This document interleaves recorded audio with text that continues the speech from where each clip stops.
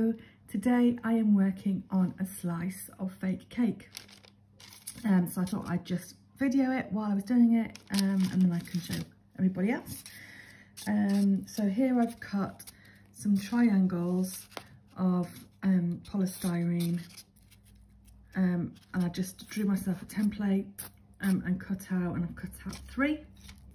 And the next thing I'm going to do is cover these, what will be the cut slices of the slice, the cut edges, I should say, of the slice, with some lightweight polyfiller spackle from the US that I've coloured with some acrylic paint.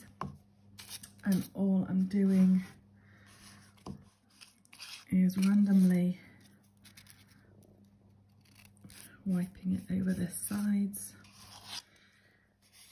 with my spoon. It's a bit too close. Let me see if I can raise it up a bit. And then I've got a very old, partially hardened paintbrush, and I'm just using that to kind of spread it around, give it some texture so it's a bit like sponge, and just spread it over the edges a little bit so that when it's glued together you definitely don't see any bits of white polystyrene sticking through. I have a tendency to put on a load more than I need because I'm doing it with that spoon, but it doesn't really matter. It just means your cake will be a bit chunkier. So I'll turn it over.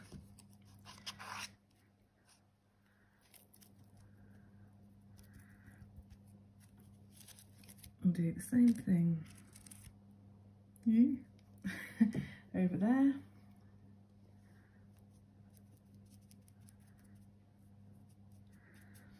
And I sort of keep any of the loose little bits of polystyrene in there because it's part of the texture.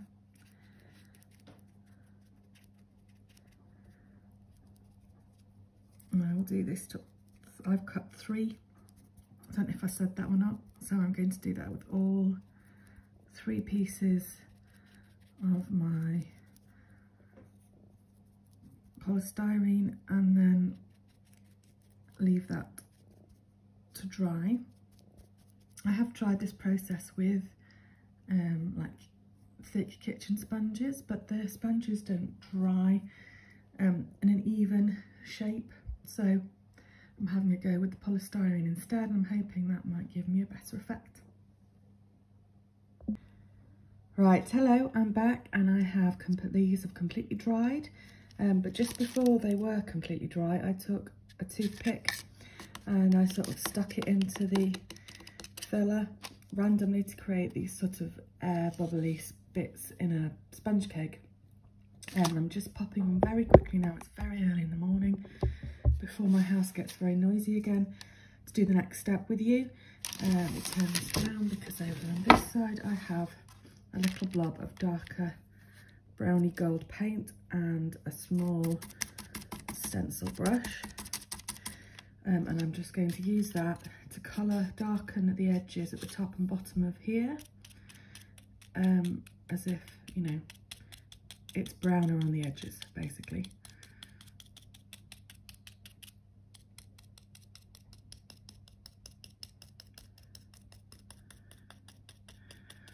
And I almost think this works better the more you've used the brush, because it sort of sinks into the brush and there's less. So I mean, at the top it's a little more less defined. Down here it's more kind of, I'll go back and try and shift it a bit, but you get the idea. Obviously you don't have to do this step. I just think it helps to give it a bit of breadth of colour and depth, makes it look a bit more realistic, hopefully. So we'll do that with all the pieces and then we'll be back for the next step. Right, so now we're ready to fill and assemble our cake slice. I have some pink filler here. It's obviously been coloured again with paint. And we're just going to do what you would do with an ordinary cake, which is to spread your filling, icing, frosting, whatever you want to call it, across here. I'm going to stick the piece together and let it dry before trying to ice the top and the back edge. Otherwise it will probably start to slide around and be very difficult to handle. So what I struggle with here is trying to get these layers of filling the same depth on both pieces. And I thought, well, do you know what? If this was real cake, when I make real cake, the layers of icing aren't all the same height. I do my, again, like I'm doing here, I do my best to get them as similar as possible, but they're definitely not perfect. So I also would like to be able to use what I've made to be able to do the back and sides as well. Therefore, I don't want to use too much here, otherwise I'll run out. So when you think you've got about the right amount, she says, moving off the camera, keep adding extra in this corner, it doesn't seem to be enough.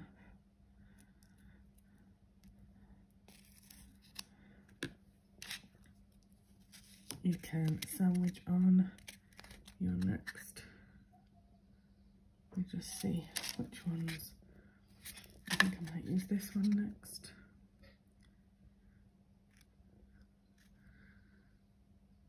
Squeeze it down a bit and then can't pick it up. If you need to, you can run along and take any off any excess, but again, in a real cake, you get a bit of icing oozing. I'm just trying to get a bit more in this gap without getting it all over the place. And obviously you can just wipe it off a bit. Then we need to repeat that on here.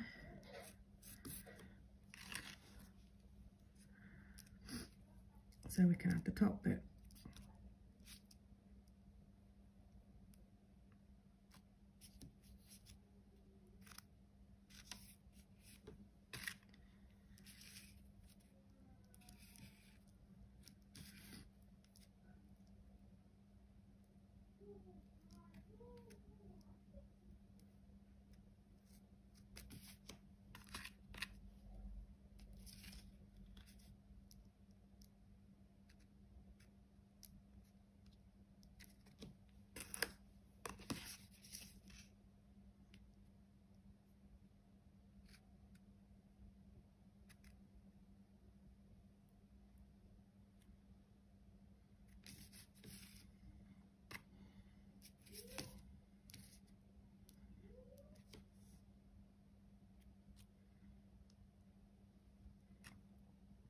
Also, the great thing about having used polystyrene as the base is that this cake slice is very, very light.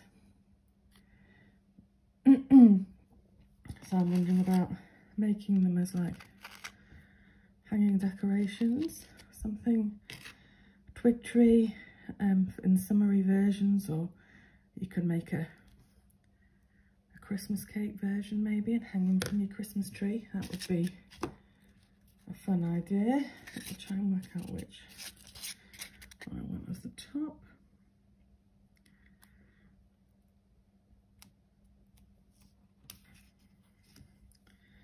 I'm just already getting this all over my hands. Let me, yeah, you can just use your fingers if you don't mind. You see it's already starting to slide around, don't slide. So yeah, just make sure your pieces are lined up where you want them and leave that filler to set before we do the top and the back. Right, so this has had enough time to set, it's not wiggling around.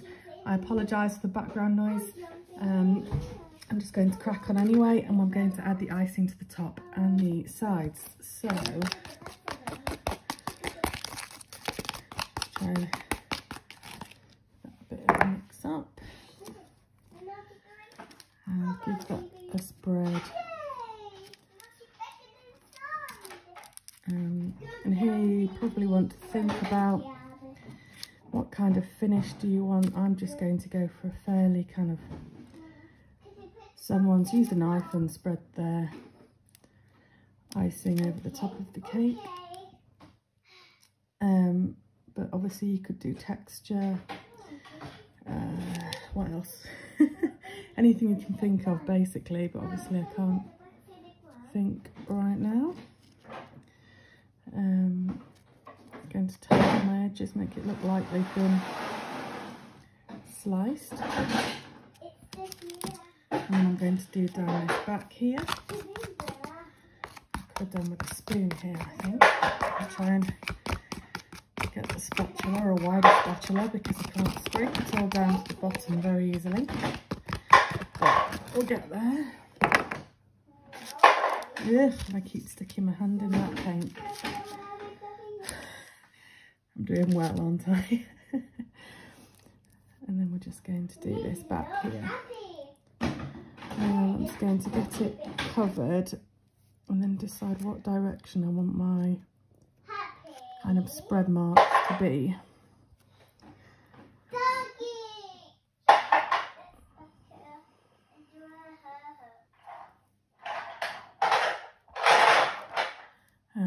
I think we might do it this way. And the key is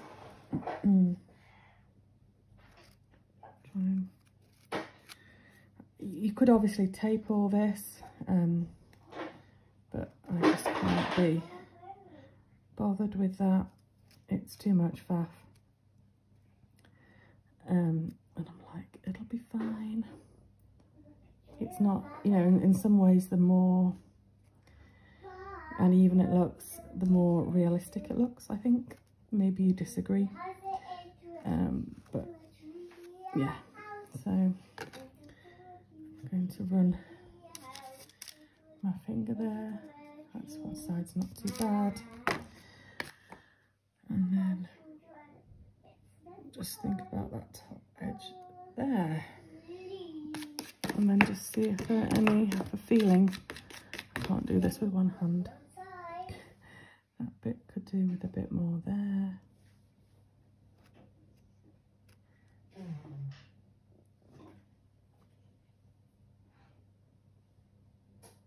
I'm not in camera, am I? I don't know.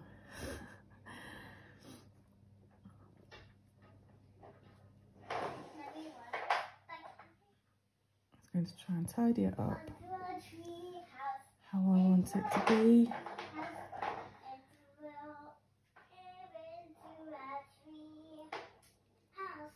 It seems to be more.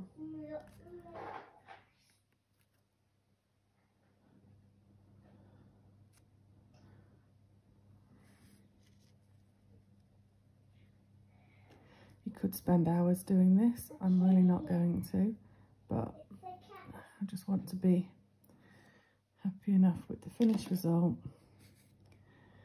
because then I will need to let this dry for 24 hours before I can come back and do some piping. Hopefully that's fairly self-explanatory, and I will come back when it's set. Right, so we have our cake slice done here, and next I'm going to do the piping for the icing. I'm going to just do this in white because everything else is pink, so it's a nice contrast. So again, I've just got some filler, but in a piping bag with a nozzle. I'm just going to do some nice little blobs here on this top edge.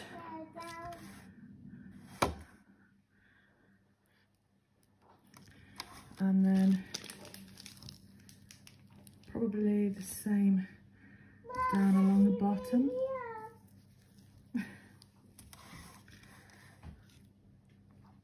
Mom, I can't reach the tree.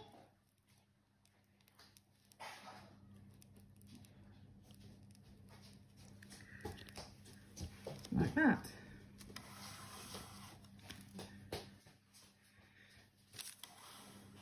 I think I might do the blobs on the top a bit bigger. I can't reach it. Okay, I'm back. I've just gone over this top section again to give it a bit more depth. I found the toy that was missing. And now I've just got a little bit left. So I'm going to do a swirl with the cherry on the slice. I think I'm going to turn this round. And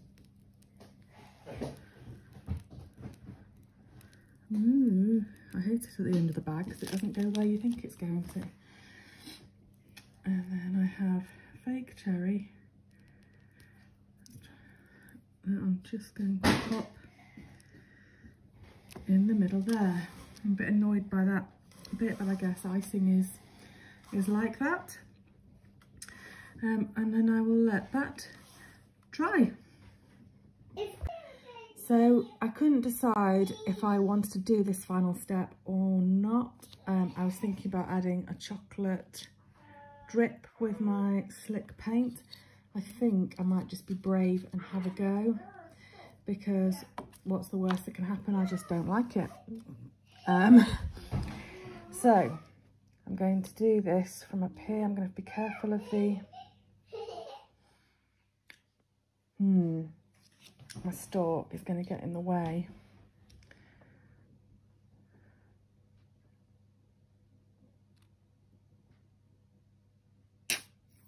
I trust my paint to run out at that point. There. More there.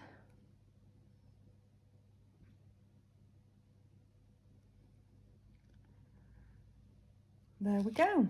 A bit of a chocolate drizzle on my cake slice.